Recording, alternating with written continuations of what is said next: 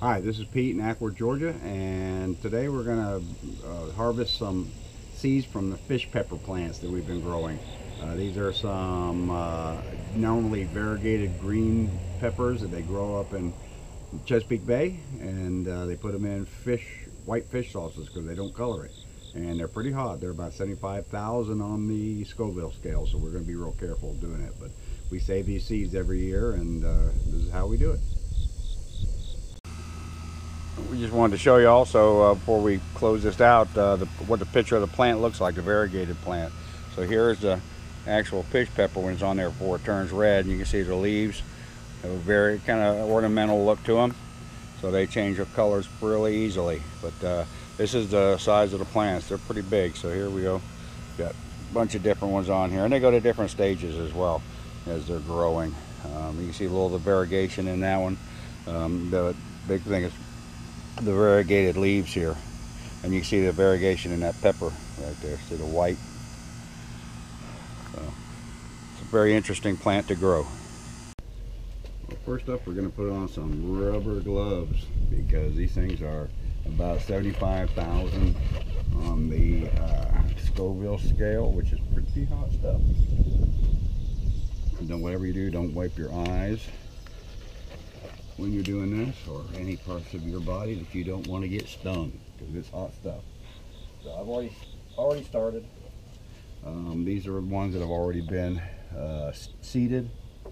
We can use those for later. And then these are some of the seeds that we're pulling out, and these are ones we are seeding. So as you can see, they're pretty big peppers. They're real big this year. So we're going to start out by, I've split them in half. Now I'm going to just sit here and carefully scoop out the peppers, the seeds. You can do this with any of the peppers, but we always save our seeds.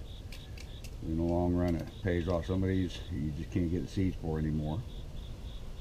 Save that for later.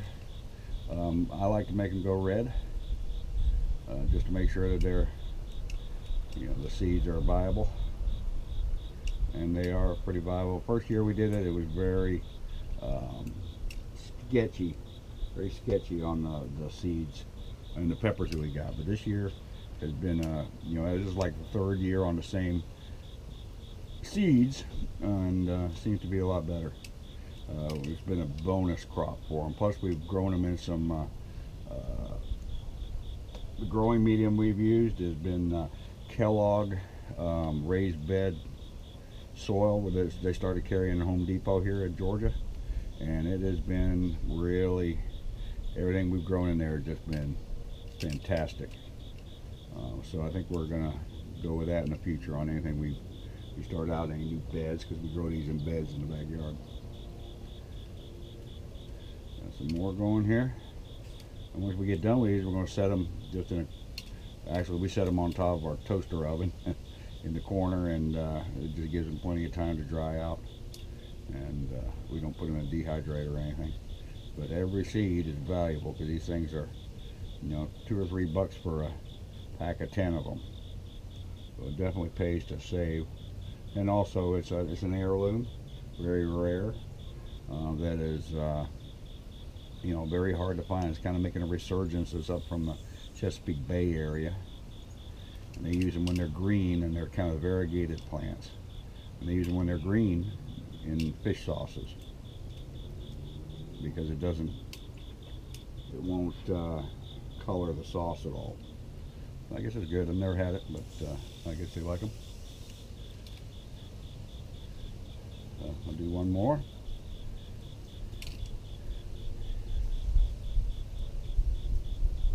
Empty. Good for use elsewhere. We dry them sometimes.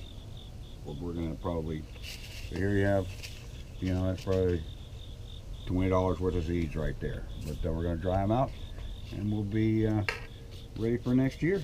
Anyway, this is you can do anything. I recommend saving all your seeds, and we'll talk to you in the next video.